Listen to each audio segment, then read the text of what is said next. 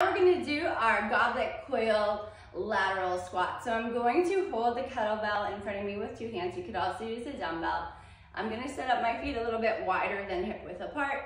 I'm gonna start by shifting my hips to the right. So that means I'm gonna find my coil from my left hip. So I'm going to rotate the left hip a little bit, find that left oblique. So I'm rotating left hip to the right. And then to sit on my lateral squat, I'm sending my hip out. My knee is gonna track my big toe. My chest is staying upright. And then I'm gonna push through the outside of that right foot to come back up. Reset my coil as I'm going into it. Lead with the hip like we're going back in a stool. This left leg is staying nice and straight.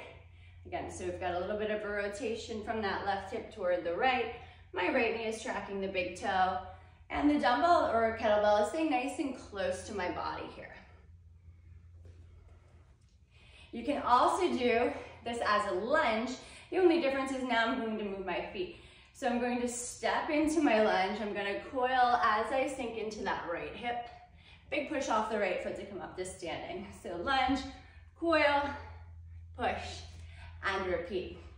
If you have a hard time hitting full range of motion on this exercise, you can do a foot elevated version. So you can either step onto the riser if you're doing a lunge, or start with your foot on the riser if you're going to do the squat pattern.